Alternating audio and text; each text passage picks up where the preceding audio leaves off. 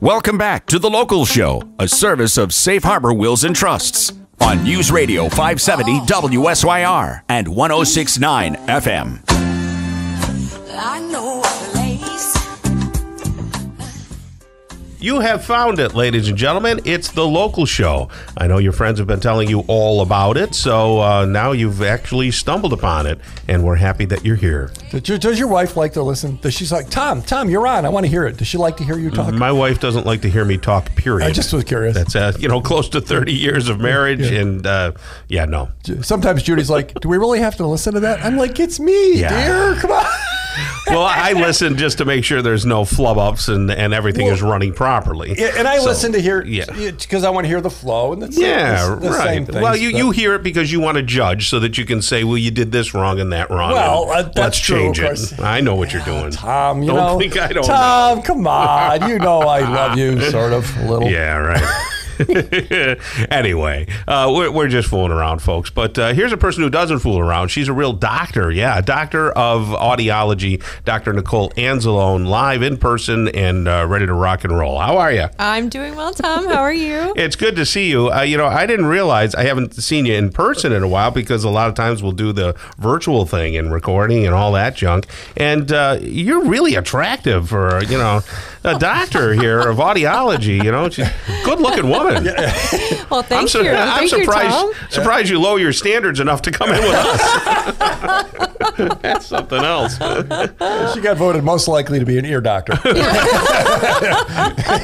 In junior high school, and it panned out. But I think that what really shines through is her brilliance. And for those people who don't know, why don't you give a little background of your education and how you came to own Syracuse Hearing?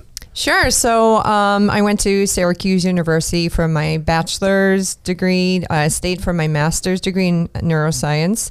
And then I stuck around for my doctorate degree in audiology after I started working with cochlear implant patients as part of my research program. And after that, the opportunity of owning a practice basically fell into my lap. And I thought I would be working in a hospital setting because I love all the diagnostics, the energy, the flow. I like high paced. And I didn't realize that owning a practice is even more high paced than surprise. than working in a hospital setting. So I love it. It's great. It's a great combination of, working with patients and counseling, the medical side of it. You get to learn more about the community as being part of a business, So, business, keeping in touch with the community is very important. Yeah. Was it a little bit of a culture shock coming from downstate to upstate? Oh, absolutely. Where were you from in New York? I was born and raised in the Bronx, and talk about high pace there. Right. So that's what's different here. But it's nice because there's a lot less traffic here. Yeah. Everything's a little bit slower. Great place to raise kids. Exactly. You can own property and have a yard. Tell us about the kids. The kiddos. School age. So they're school age. One in high school, one in fifth grade, just entering middle school. And they're into music like mom. I wish they played drums like mom, but they're into oboe, and I guess Megan's into trombone now. Wow. So Dr. Nicole, Tom, I don't know if you know, she has a drummer, a full drum kit. Oh, yes, I know in her that. basement. Actually, she had to move to another neighborhood because they're like the crazy drum and doctor. Isn't that what they called you? The drum and doctor, the ear drummer. I don't know. The ear drummer, I like that. That might stick. I like that. Gee. The ear drummer. But I protect my hearing. It's always important. Do what you love, but protect your hearing. Yeah. We talked about that, doing yard work, and some people use the over the ear type things, the big orange ones. Yeah. And then other people will use the ones that you plug into your ears. What do you sell those? Yes. Okay. Yeah. And custom ones, you custom too. make them. Yeah. Explain that a little bit about what they do. They attenuate certain frequencies? Yeah. So what's nice about the custom hearing protection, they're basically molded to your ears. So they make a really good seal. Some are filtered for certain purposes, so they attenuate. It's nice because it's a flat noise attenuation. Yeah. You could hear speech well or still, but it really takes the edge off the louder sounds. And I use them for drumming too. So we have a lot of concerts that are coming around. You know, of course, Yeah, Elton John was just here, yeah.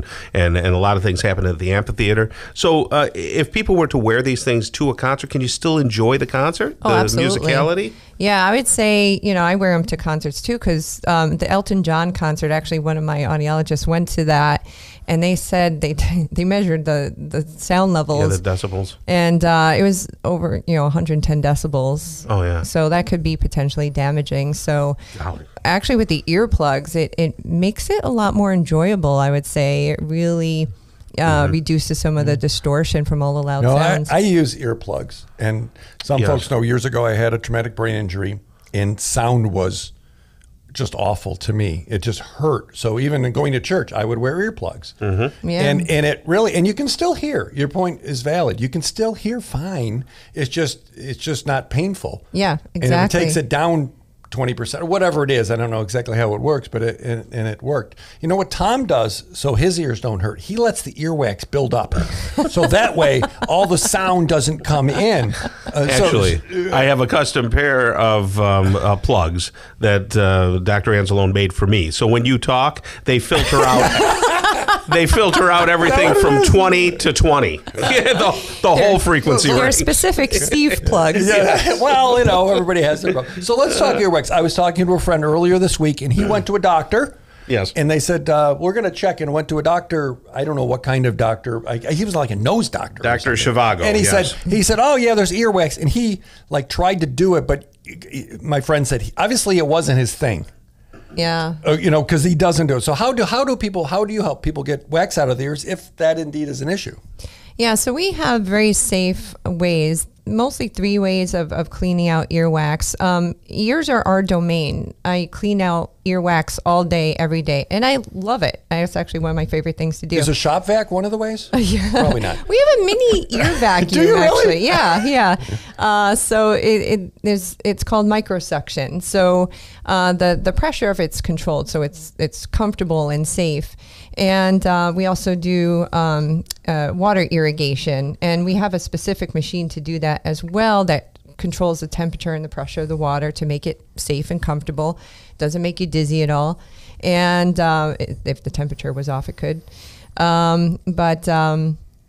we also do manual removal, scooping out the wax, and it can make a difference. If the wax is really impacted, it can definitely change your hearing. Yeah. So who should come to Syracuse Hearing Solutions? If you had to, talk to somebody in an elevator and you said, hey, here's why you should come. Well, yeah. What kind of patients do you see? Well, if that patient or if that person said what in the elevator, I would know right away. So if someone's saying what or asking people to repeat themselves frequently, that's a definite sign of hearing loss. If someone has ringing in the ears, that's a sign. If someone needs hearing protection, that would be a good time to come, or even an ear cleaning. So we do anything ear related, hearing related. We're going to start to do more balance related stuff too, as soon as I could open a second office. And because your ears control balance too. Just really quickly, age group of people you see? Any age. Any age, great. Any age, yeah. Okay, good to know. Well, that's Dr. Nicole Anzalone. You do a wonderful job. You got a big staff over there, and you're looking at a second location, all that. Owner of Syracuse Hearing Solutions, SyracuseHearingSolutions.com, SyracuseHearingSolutions.com. Check out the website. Lots of information there. You have a great rest of the day. Thank you. You too, Tom and All right. Steve. Thank you for coming. Kevin Frank coming up next, director of the Brady Market and the Brady Faith Center, right here on the local show on 570 WSYR.